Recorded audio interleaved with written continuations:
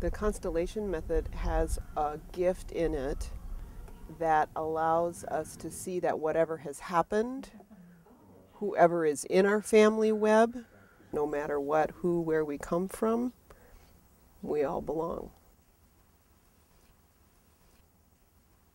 I've been a psychotherapist since 1992. I have a master's in social work and am a licensed clinical social worker. I've had a private psychotherapy practice for many years, but in 1998 I was introduced to what's called systemic family constellations.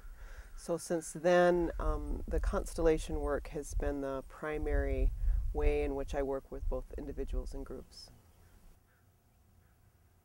The constellation method offers us a way to access family and ancestry in an embodied, experiential way where we can restore a sense of belonging and wellness and alignment with life that the resource of psychotherapy doesn't, nor has it been designed really to offer. And so what happens in a constellation experience, whether it's in a group experience or one-on-one, is it allows a person to access who and where they come from in a way that supports them being in life while in connection with family.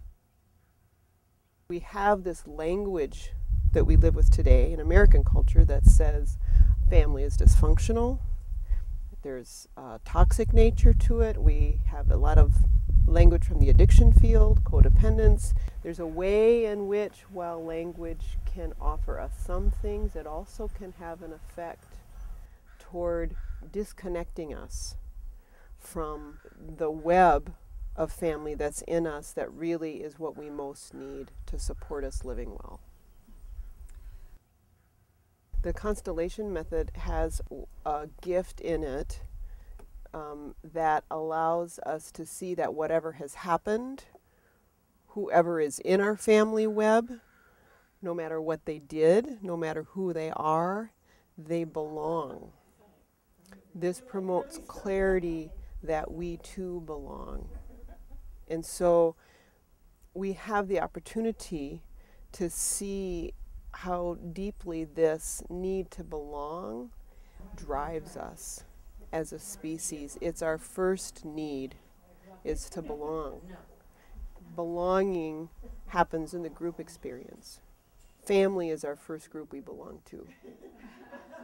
Through our American experience, there have been many ways in which there has been a disruption of belonging in our family groups.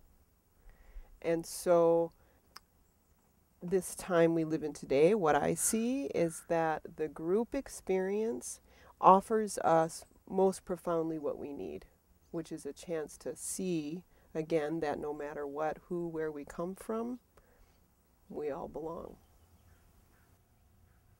The process of setting up a constellation, how this goes, is that a person sits next to me and we have a brief conversation about whatever the issue is.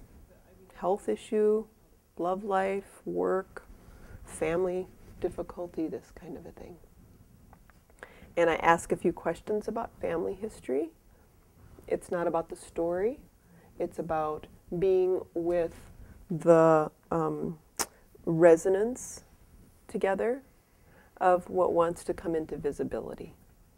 So for me, this movement of setting up a constellation where a person then is asked to pick people from this circle, would you be my mother, my father, and me, or would you be me, my husband, my daughter, or my grandma, my grandpa, my mom, and me, something like this.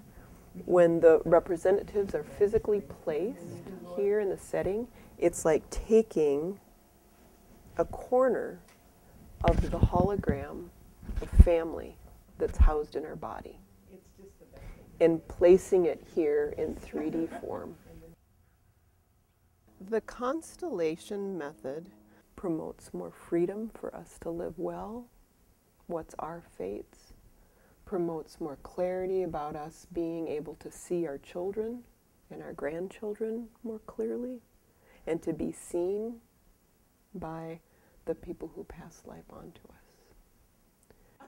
It will be a way for us to access the truths that have been waiting to be acknowledged, the truths that have been waiting to be honored.